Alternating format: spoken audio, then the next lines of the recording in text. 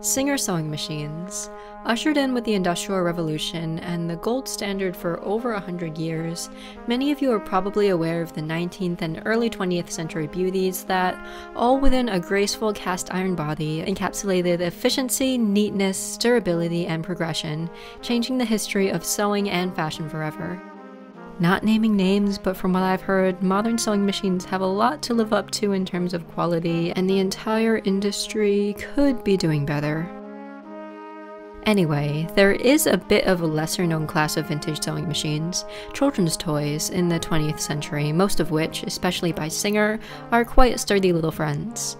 The collector's community for these machines is pretty big, but information online is less abundant than you'd think, so I wanted to consolidate it a bit in this video, as well as providing insight into them as an owner of 4 machines. Undoubtedly, after only a couple afternoons of research, I probably missed a lot, so feel free to comment if you know a bit more than I do, and I'll add a section of additional information to the description box. Also, if you learn to sew on one of these, I'd love to hear about it. So I've got 4 of these friends, 3 being Singers and 1 being an off-brand. Since there's a lot more history, we'll be focusing on the history of the Singers, though I've got a ton of information on this particular Junior Miss machine, including who it belonged to and nearly every piece of packaging, so we'll be going through every machine individually and taking a look at simple repairs, missing pieces, packaging, and things of that nature.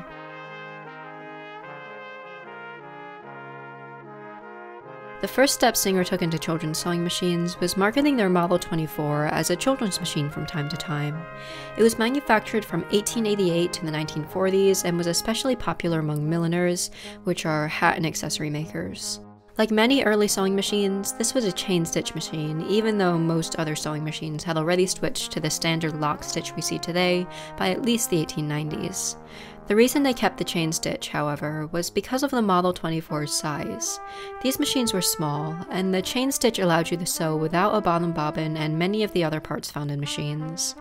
Due to their durability and versatility, there are approximately 70 variations were marketed as industrial, household, and children's machines. I'll link a couple of sites below, from one of which you can see an ad from 1920 of the Model 24 being marketed for children. Backing up to 1910, where our story really begins, Singer released the Model 20.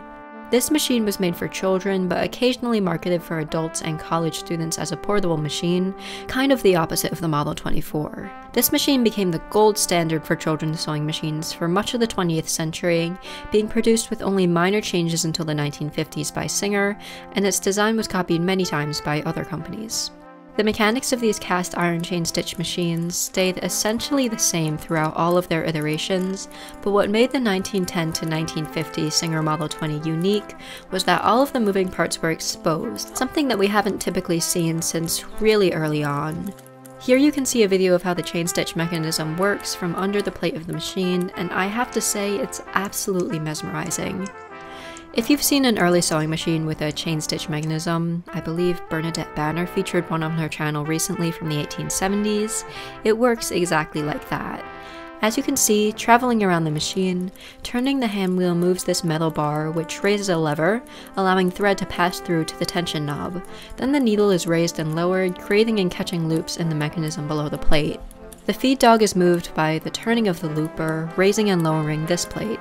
When you want to stop sewing, the needle is raised to its highest point to open up that tension lever, some slack is pulled, and once you raise the presser foot and wiggle the fabric around, you get a very neat chain stitch that's knotted itself at the end of the seam. You're able to change the stitch length using this lever under the plate, and the variation is pretty long for what you'd expect. You were typically supposed to clamp these machines to the table to keep them in place while in use, but since I don't have a suitable table or the clamp, I won't be doing that. They also had a seam gauge, which is one of the commonly missing items.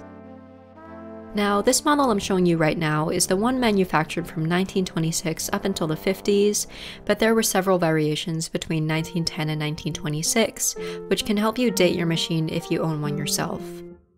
So, from 1910 to 1914, the hand wheels had 4 spokes and no threading eyelets or tension disc, similar to some of the variations of the Model 24. Then, from 1914 to 1922, though those numbers may be a little off, the hand wheel was changed to 8 spokes and was more similar in design to the 1926 version. They also added threading eyelets, but it wasn't until 1922 that the machine was stamped with numbers indicating the order in which to thread it. They also made an electric version called the Singer 22, spelled 20-2, which sounds kind of scary, but I wasn't able to find too much information online, unfortunately. This is how it remained, with only packaging changes until the 1950s, when the machine underwent its most drastic change. Before we go there though, I'd like to emphasize that this machine and this chain stitch mechanism became standard and iconic of children's sewing machines for the majority of the 20th century. Plenty of knockoffs were made utilizing its mechanical and sometimes even cosmetic design, including a Japanese version made of lead. The different looking blue machine I showed you at the beginning of the video is an example of one such copy from the 1940s and 50s, though I hold it to a bit of a higher standard because of the design creativity and the passable quality. Substantially better than some of the cheaper versions I've seen. This next machine was the Singer 2010 or the Singer Sewhandy, you'll see both names. It's widely known to be the 1950s version of the Singer Model 20, however I had some trouble locating the original release year. The earliest copyright I could find was in an instructions manual from 1948, so it was probably 1948, but I wouldn't take that as completely factual. In terms of how it looks, it replaces the cast iron body with aluminum, which covers up most of the insides that were exposed before for a more clunky but still attractive appearance. It also replaces the Singer seal decal on the back with a metal plate on the front, and some of the pieces are shaped slightly differently. This one came in several colors, the standard black, a tan crinkle finish, and extremely rare blue and red versions. Be careful if you're scrolling through eBay and see a colored one though, because people spray paint black versions and pass them off as rare. Besides in looks, it's pretty similar to the previous model. Most of the parts function in the exact same manner, so there's not too much to discuss there. Later on, they changed the design of the electric version to be a lot more plasticky in 1960s, and you'll see plenty of those floating around. What I find most interesting about the Singer Sewhandy is the packaging, at least my machine's iteration. This one came with the original box and instructions manual, as well as the broken off seam gauge, a screwdriver to remove the needle, a couple of clamps that don't belong to this machine, a needle threader, and a needle case. One of these clamps, I believe, is a replacement part that the owner bought, as it's a crinkle finish and not black like the machine. All of these parts besides the needle threader and the clamps probably came with the original, as there's a picture inside the instructions manual of what comes with it. Bit of a tangent, but speaking of the instructions manual, my copyright 1953 version is definitely the most detailed that I've seen. Because of its length, it has time to bridge clarity and ease to detail, which I feel like nobody has done in an instructions manual for all of human history. It provides extremely clear instructions on maintenance, threading, and even sewing techniques like seam finishing and shirring. I'd love to make something using the information in this instructions manual, but most of it's for dolls and my 2010 is broken, which I'll discuss later. Feel free to pause and read through it no matter what model you have, as it's pretty applicable to all of them. In the early 60s, Singer had a court battle with another company over them selling toy sewing machines under the name Sew Easy, suspiciously similar to Sewhandy. I wouldn't have thought this important enough to include, but it was nearly the only mention of Singer Model 20s in governmental record books, now digitized online, and accounted for about half of my Google Books search results. Must have been a pretty big deal, though I don't really understand court vocabulary, so I wouldn't be able to tell you why. After the production of the Singer 2010 ceased, they tried to bring back the Model 20 in the 70s, the 1926 design, but these were stamped with Made in Turkey, so watch out for that if you're looking to purchase one. I find it kind of sad how the 2010 didn't have the longest of runs, and the 70s revival wasn't too successful either, but I guess that's to be expected with the changing social norms and culture of 1960s and 70s America. It's also possible that there were safety concerns, but that's just a personal theory of mine. Although these little machines probably wouldn't succeed nowadays either, though I, myself, can find no fault at all in them, I find it fascinating how they taught generations of kids to sew for over 50 years, and in my opinion, their story is worth remembering outside of collector circles. I tried to lean on the historical side of things for the first part of the video, who knows how well I did, but it is very important to talk about the troubleshooting and maintenance of these machines as they are used and pretty old. The greatest resource to me has been the Sewhandy instructions manual, though I did turn to the internet and figure out some stuff by myself.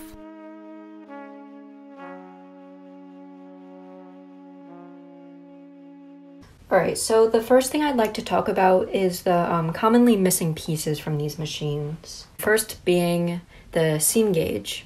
So this one came off a Singer Sewhandy, and this obviously is a Model 20, but I'll just be using it for demonstration purposes. So they go right there, and there'd be a screw going in that would slide along here and go in here. On this machine, the screw happens to be missing, so I would be able to go and replace that if I wanted to. There are plenty of eBay shops that sell replacements.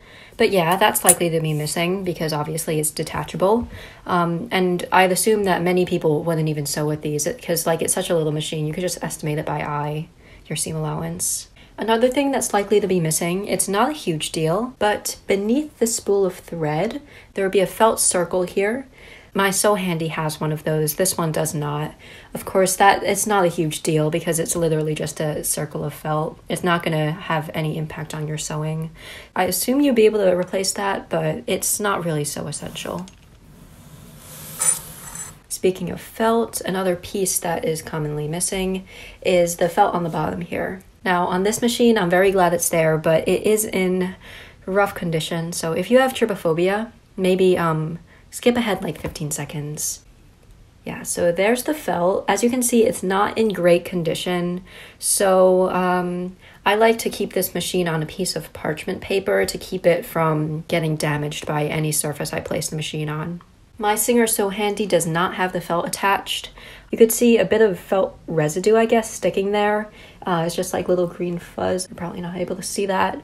Again, not a huge deal. It does not impede sewing at all. Another commonly missing piece is the handle here on the turn wheel. Fun fact, in many of the boxes that these machines came in, you had to unscrew the hand wheel to put it back in the box. So that's another piece that commonly got lost, as you can expect. Like all the pieces, you're able to buy replicas of these and you can attach them to your machine if you'd like to sew with it. And the last commonly missing piece is the clamp. This one isn't absolutely necessary for sewing, but if you're sewing more than just like a small swatch where you could just hold it to the table and sew, it's definitely helpful to have a clamp. This one is broken. I believe I've shown it to you before. I'm filming this section ahead of time, so I don't exactly know. Oh yeah, also don't invest in a clamp if you don't have a suitable table to use. Like all of my tables have drawers right beneath the edge or something like that, so it can easily clamp. But then again, I don't really use these machines to sew. They're just mostly decorative, and I only use them to sew small swatches. All right, next topic, accessories that may be helpful to you if you own one of these machines. So first we have this little screwdriver thing. This one came with the Singer Sewhandy. Obviously that one's the most complete out of all the machines I have. What it's used for is unscrewing this screw right here, which lets the needle out. This is the one that comes with the machines, but I assume you could just use a regular screwdriver to unscrew that if you don't have one. Another thing you may want are 24x1 needles. These are widely available today. You should have no trouble finding them. This one, again, came with the Singer Sewhandy, and this may have been the original needles that came with it. It's empty, and I have no replacements. I don't sew with these machines a ton, so I don't expect needing them, but I could always get them if I need. And the difference between these needles and regular needles is that they're flat on one side instead of being completely round like modern needles. And you insert the flat side into a certain side of this piece. I don't remember exactly which one, which brings me to my next point, which are instruction manuals. Definitely helpful if you can't remember which way to insert the needle or anything else like that. They sell replicas. You've probably seen me taking pictures from them throughout this video. I bought this one in like a 4-pack for all of my machines. So as you can see, this one right here is 1926. So this one corresponds with this machine and the vast majority of machines that you'll find. This one is 1913, so the earliest one. It features the 4-wheel hand spoke, as you can see right there. This one is from 1914. I assume that's an 8-spoke. This instruction manual is an early Sewhandy one, so it's a lot shorter than the one I've been showing you throughout the video.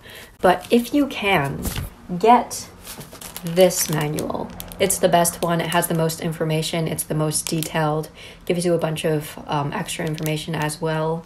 So if you can get this one, if you can't, these are great as well. They'll provide you with everything you need to know. One helpful thing you'll be able to find in here is how to oil your machine. This one, of course, provides a very detailed picture of exactly where to oil. But in case you're not able to find this one, I'll show you right now wherever you need to oil. Again, helpful thing to have, sewing machine oil. Before I show you where to oil, I've never used an oil bottle before, and something I did not know is that you're supposed to use a pin to puncture a hole in the top. You're not supposed to try and pry off this red thing, so it may sound really stupid, but make sure you do that. I already oiled the machine recently, so I won't be doing it again, but I'll point out where you want to oil. So obviously, remove the thread. You'll want to oil right here where this needle bar moves against this piece, as you can see. Second place is in between this wheel and the hand wheel. You'll also want to hit with a drop of oil. And at the bottom of the machine with the looper mechanism, also want to oil that. Pretty self-explanatory spots. However, if you have just received your machine, it would be smart to clean it before you oil it. I don't know if there's like a proper way to do this, but basically what I did was I took Q-tips, not wet or anything. I just gently rubbed all the areas where I thought dirt would accumulate, and I did get a significant amount of dirt off. So make sure you get in the presser foot here. There's a lot of dirt there. Inside of the tension disc also may be a little bit rusted and dirty, and you want to clean that so that the thread tension isn't messed with. You also may want to wipe down the looper mechanism in case it has any old oil on it. Same thing goes for inside of the hand wheel here, and along this bar at the bottom, oil accumulates as well. Of course, also just going over all of the other parts of the machine that may have accumulated surface dirt. If there were any spots you couldn't get to with the Q-tip, I just took a wooden skewer like this one and just gently rubbed it against whatever spot to try and get some of the dust and dirt off of it. Of course, being gentle with it. I'd also like to address common problems you may run into while trying to make these machines sew.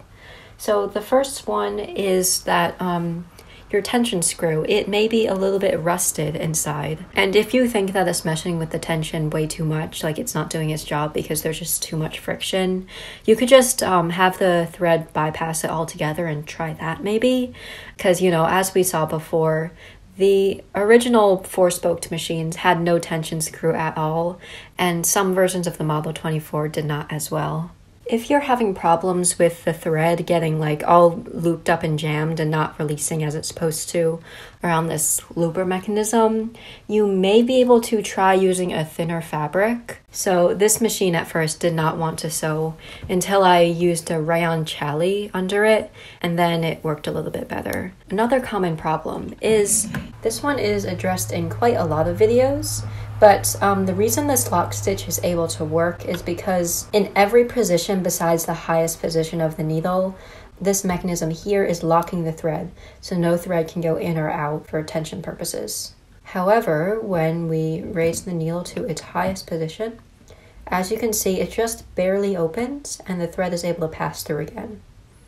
And as you'll be able to see on this one, the reason it's being raised is because when the needle reaches its highest position, as you can see, it just barely nudges that piece up.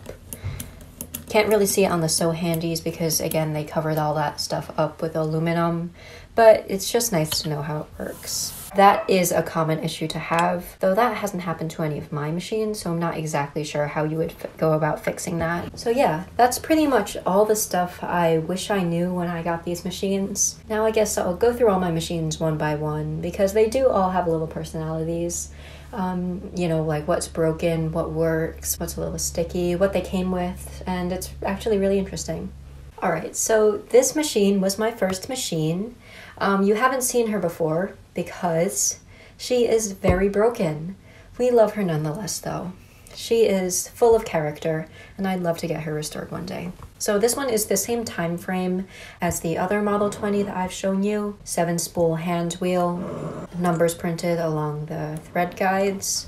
And this one came with a bunch of like random odds and ends. Like here's a Coates and Clark's old wooden spool and a tape measure, which probably isn't very old at all. But these things, they look pretty, even though they're probably pretty much trash, so I kept them.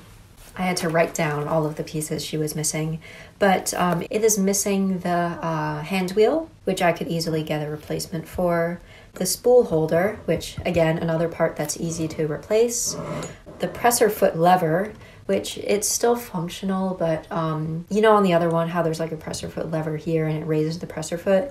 You still are able to raise this presser foot, you just have to pull it up from the top. It's also missing the needle screw, and inside here is a broken needle, but it's rusted inside, so I'm not sure how I would remove that. So like there's nothing holding it in there but rust, and like I've tried tugging on it, it doesn't come out very easily. It's missing the seam allowance gauge, which isn't a huge deal, the clamp as well. And it's missing the felt on the bottom and the felt on the top. That's to be expected. A lot of the screws are a little bit loose. That would be pretty easy to tighten up though.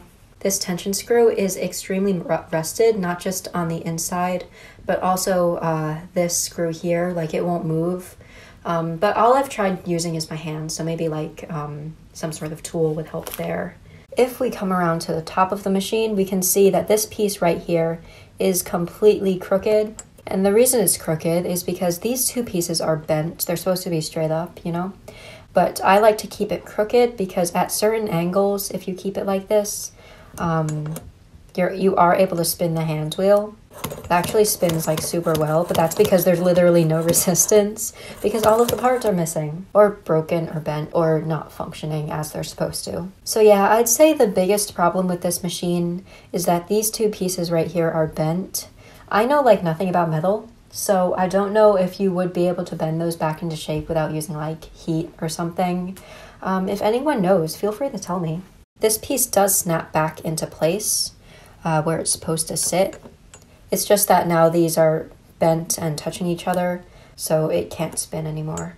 So yeah, I'd love to get this one restored one day. If not by a professional, then maybe figure out how to do it myself, because I'd love to see it working again. I mean, like, yeah, the parts are a little rusted, but the body's in fine condition, and if these were unbent, you would be able to coax it into working, I think. Also, something to note, a small inconsistency between this machine and the other machine is that this axle along the bottom is painted black, whereas on the other machine it was left silver. I don't doubt, besides the three major versions of the Model 20, that there weren't like small differences as the years went by. This machine is the machine that you've been seeing throughout the video, and that's because it's the only Singer that actually works. I got this one at an antique store, so I was considering the possibility that it had already been restored, but some things just don't match up. Like when I was cleaning this, it was quite dirty, which you would think that would be something that they would have fixed when they were restoring it. This screw is really tight for the stitch length gauge, so that again, I would think would have been an easy fix. And some places are really shiny and not rusted at all, in great condition, but this piece right here is quite rusted, and you would think if they polished the other pieces they would have done that one as well. So yeah, it comes with a felt, as I said, from 1926 to 1948, 50, whatever the year was, and it works very well. So unfortunately, we had to change away from our aesthetic filming location, but that's because this machine just came with so much cool stuff that I wanted to show you guys. So let's start with the machine itself. I'll insert a video, but as I've probably alluded to, this machine does not work. I honestly really wish it did because of everything it comes with, but unfortunately it does not. So this looper mechanism here, it kind of just like doesn't grab the thread for some reason. Like as it turns, the thread creates the loop as it's supposed to, but this piece right here that's supposed to grab it, it just barely misses it. At first I thought maybe it just needed like oil or something like that, but I oiled it and nothing really happened. So that's this one's main flaw. It's in great condition otherwise though. The only thing that I guess would be wrong with it is where the seam gauge is supposed to go. The screw broke off and we can't really do much to replace it because it's broken off inside of the hole. But you know, that's not a huge deal because we have the original, so as long as we have it, I don't see a huge problem with that. So now we can start moving into the really cool stuff, which is the packaging and all the things that came with it. Here is the box in which it came. Overall, the box is in pretty good condition. It's just like peeling a little bit, but that's to be expected. Colors are very bright and vivid, which is great. So basically, when I was looking at pictures online, you typically see two boxes, one that looks like this and one that is definitely more like late 50s into the 60s. This one is post 1953 as seen in the instructions manual, but probably not too far into the late 50s or 60s. And here's the instructions manual. I assume I've showed you already, but as you can see, there is a bit of damage here. That's not a huge deal though, because as we've already established, this is the best instructions manual in the history of mankind, so nothing about it can make me dislike it. As you can see here, it says, copyright USA 1953 by the Singer Manufacturing Company, all rights reserved for all countries. All right, let's read this paragraph here. Your Singer sewing machine is a sturdy, dependable one designed especially for you. The threading points are marked, the adjustments for tension and stitch length are simple, and the presser foot acts as a finger guard to protect your fingers from coming in contact with the needle. This is a real machine, not a toy. Using this machine, you will learn the basic principles of machine sewing, first making your dolly's clothes and perhaps small gift articles, then your own play clothes, shorts, pinafores, skirts, and clothes for your little sister. You'll want to take your machine with you on vacations with the family, weekend visits with friends, and finally to college. Ever ready for mending or making a simple garment. And on this page, it shows everything the machine is supposed to come with, most of which we have, and I can show you right now. So we have the Singer needles, which I showed you already. It's empty, which shows you the machine was used and loved, which I love to see. Then, which we've already seen, we have the screwdriver for the needle. We've also got the seam allowance gauge, which I've already showed you several times. Not part of it, but we get a really nice needle threader. This one is considerably more sturdy than the ones we get nowadays. Like, it's not going to break if you use it like once. And then we get two random clamps that have nothing to do with Singer at all. I don't really know why they included them, but you know, that's fine. And lastly, we have the broken replacement in the crinkle finish. I think right now we'll try and recreate the picture on the page with all of the stuff we have. I think that would be interesting. So yeah, here's our Singer Sewhandy as pictured. The only thing from the original that we don't have is the original spool of thread, but you know, that's to be expected. Thread is meant to be used. And I got this one on eBay, by the way. So while filming close-up shots of this machine, I realized why it doesn't sew. If you look carefully at the looper mechanism, you can see the very tip is broken off, so it's unable to hook the thread. That's something that you probably wouldn't see by just looking at the machine in pictures online or something, so I think I just got unlucky with this purchase. So lastly, we have this Junior Miss sewing machine. This one is obviously not a Singer, not one of the Model 20s or the Sewhandys or any of their iterations. This was a knockoff. The reason why I like this knockoff is because it looks quite different from the other ones. Like, a lot of them look exactly like the Singers, or they look just like really cheap in general. But this one is not. So it's in very good condition, working condition. It has all of its parts besides maybe the clamp, but we'll address that later. It does open up on the bottom, which I'll do, though it's a tiny bit difficult, so that you can see the innards. So as you can see, the mechanism is the exact same as the Singer. It just has this chain here, which is a tiny bit different. As you can see, when I turn it, it works just like the Singer. I try not to open it very much because I don't want to damage it, as it's quite difficult to open. And when I received it, the seller said that it hadn't been used in like 50 years, which is to be expected, and they weren't sure if it worked. But it looked to be in great condition, and it came with a lot of things, so I had high hopes. But when I got it, it didn't work, which was very sad. But I had forgotten how you could open up these, and only until I was doing research on this one, and I saw eBay listings of them open, then that I realized that that's like something you can do. So I did, and I found a whole bunch of like thick white thread knotted around the looper. So I just removed that, and then now it works. Before I do a demonstration, I'll show you how to thread it. This one, as I said, came with a lot of stuff, which we'll go through in a second. But here's the instructions manual, and I'm just going to use this to thread the machine. So first we're going to want to go through these two eyelets. And of course this is much like the Singers and much like modern machines.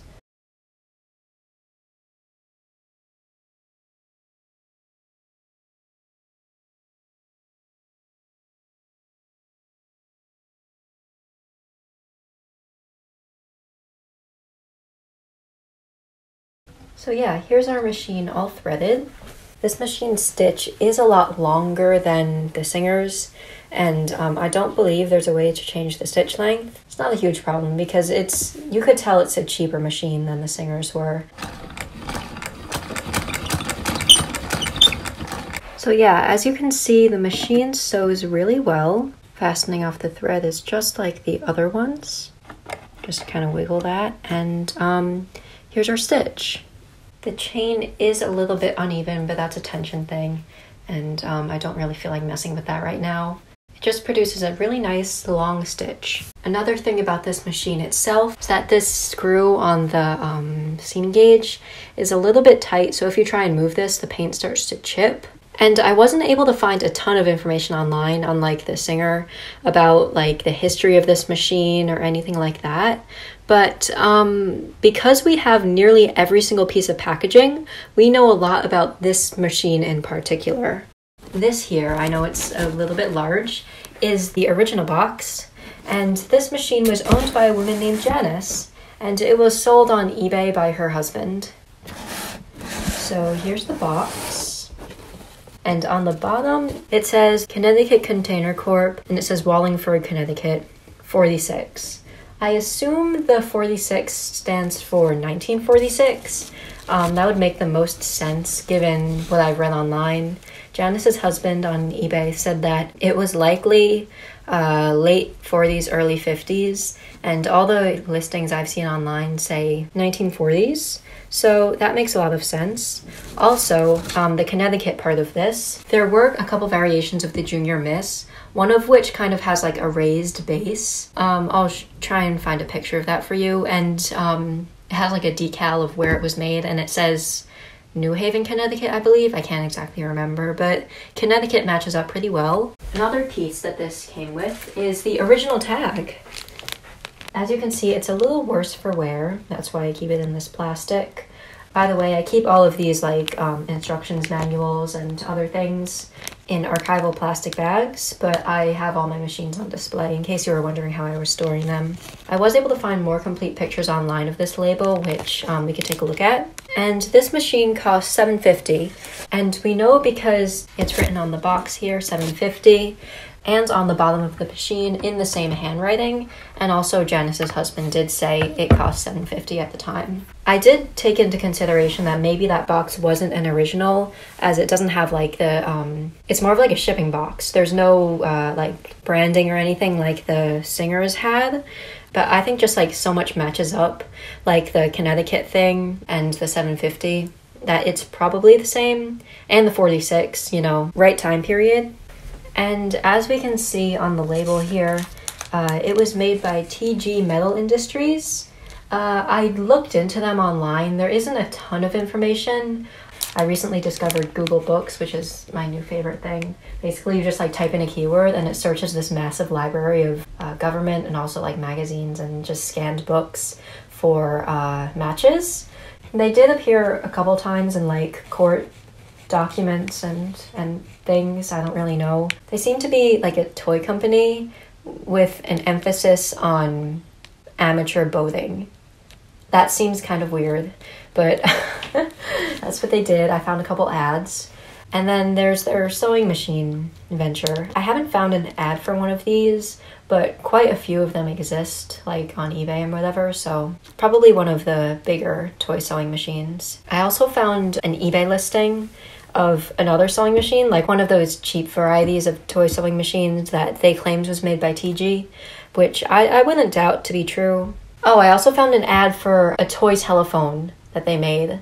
So yeah, like metal toys, that was their thing. So yeah, that's this machine. It was actually so much fun putting together the pieces of this machine because of like all the pieces of information we had, and I had the fun of putting it together along with research online, which was a lot of fun. Sorry if this wasn't very concise. I've been filming for like 2 or 3 hours, and I'm not used to talking for so long. But yeah, this little machine, even though it isn't like a Singer or any sort of brand name, I still think it's really interesting looking at the history and things like that. Wait, actually, this clamp, guys, doesn't that look a tiny bit familiar? 1 second. Yeah, this was the one that came from the Singer Sewhandy as just like random accessories. I'm gonna see if it fits in the hole. It actually does, but it's a tiny bit loose. I mean, like, to be honest with you, it's probably not a clamp that would have gone with one of these machines, but I guess that's cool. So there you have it, a brief history of the Singer Model 20, as well as some troubleshooting points and my collection. All my sources, Google Books with advertisements, and interesting pictures that I couldn't use for copyright reasons will be linked below if you'd like to learn more. If you're having problems not addressed in this video, the internet is a wonderful resource and somebody will surely be able to help you. Again, if you owned one of these machines as a kid, I'd love to hear about it in the comments below. I know this was a bit different, but I hope you enjoyed the video, and feel free to subscribe for plenty of vintage sewing, crochet, and sock plushie content. Thanks so much for watching, and I'll see you next time.